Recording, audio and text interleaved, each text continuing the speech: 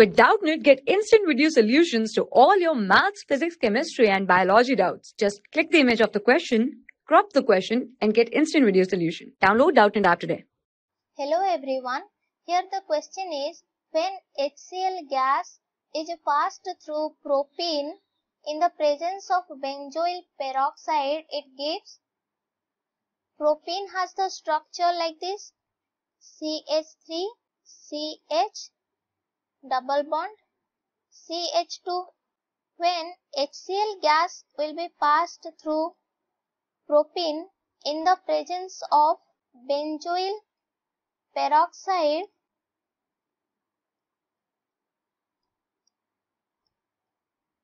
what will be the product? We have to find out. We know when the reaction of an alkene occurs with HBr in presence of peroxide, that follows anti-Markovnikov rule. But when hydrogen chloride reacts with alkene in the presence of peroxide, it will follow normal Markovnikov rule.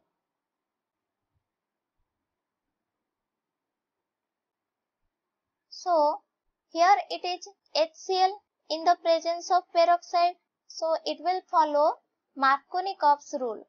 According to Markovnikov's rule, the negative part of the addendum will go to that double bonded carbon atom which contains less number of hydrogen atoms. So here this carbon contains 1 hydrogen and this carbon contains 2 hydrogen. Less number of hydrogen is present on this carbon.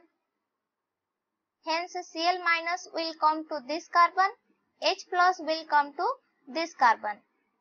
We will get the product CH3, CH, Cl, and here it is CH3. Double bond will be reduced to single bond. If we will see the mechanism, CH3, CH, double bond CH2, propene when reacts with hydrogen chloride, this double bond acts as a nucleophile and hence will attack this H plus, and hence the carbocation will be formed like this: CH3, CH plus, and here it is CH3. This is a secondary carbocation. Then Cl minus from the reaction medium will be joined to this carbon atom. Hence our product will be CH3, CH, CH3. Here it is Cl. We get here 2-chloropropane. 2-chloropropane. Let's check the options. Our answer will be option 1. That is 2-chloropropane is the product. Thank you.